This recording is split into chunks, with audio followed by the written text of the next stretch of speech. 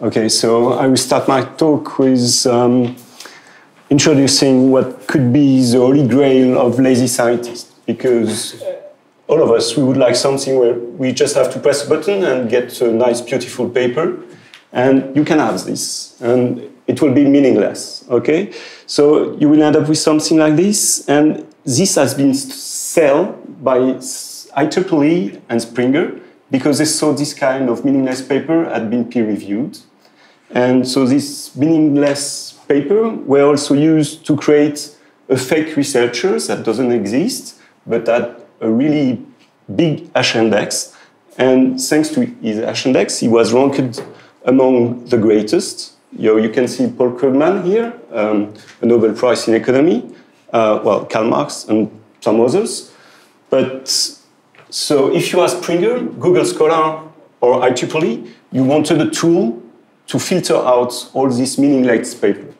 Okay, so that's why Springer Nature founded a tool called SciDetect, and the goal is to detect all kind or different kind of paper that are generated and meaningless. But so this screening tool do not cope with detecting errors or fraudulent data that are made up.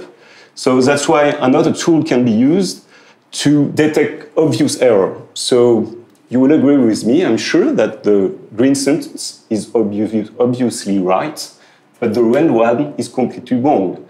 And if you do not agree with me, I will just show you the Blastn results that will tell you that this sentence is completely wrong.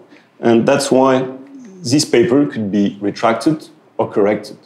So if we want to show that these screening tools are interesting, we could just count how many paper has been retracted or corrected thanks to them. But doing this, we will just perhaps count without meaning, just like we are counting publication or computing H-index. So I think there are some questions that are more interesting, and that's the one I would like to talk with people tonight and tomorrow. Like, what do we screen for what, for why, and if there's some danger in screening things.